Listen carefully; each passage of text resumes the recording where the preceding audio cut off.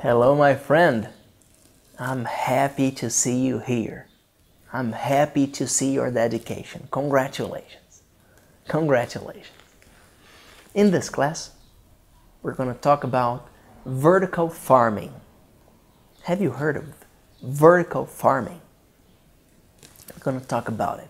Before I start, I ask you, please, like this class, interact with our videos. Here we go. It's an interview. By the year 2025, the world population is expected to rise to 8 billion. In order to grow enough food, it is estimated that 1 billion hectares, almost 2.5 billion acres, of new land will be needed. That is, if the farming methods that are practiced today continue. Environmentalists say something must be done if food shortages are going to be avoided. That's why the idea of vertical farming is being discussed at an ECHO conference this week. Maria Gomes, our environmental correspondent, joins me. Maria, what is vertical farming? And where did the idea come from? Maria answers. The idea was developed by Dixon Despomier, a professor at Columbia University back in 1999.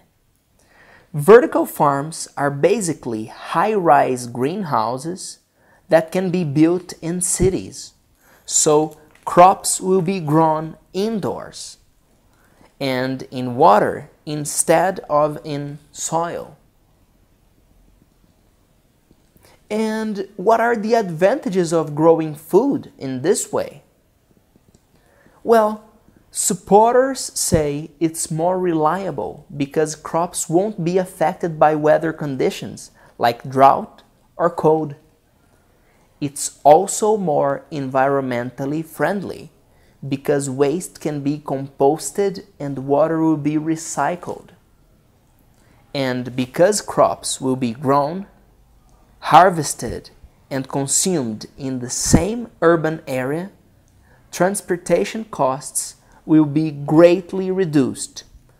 So in theory, food should be cheaper too.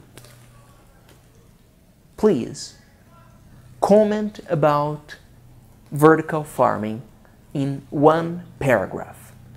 Write your paragraph here. Share this class with your friends. Be VIP at vocêaprendeagora.com. Thank you.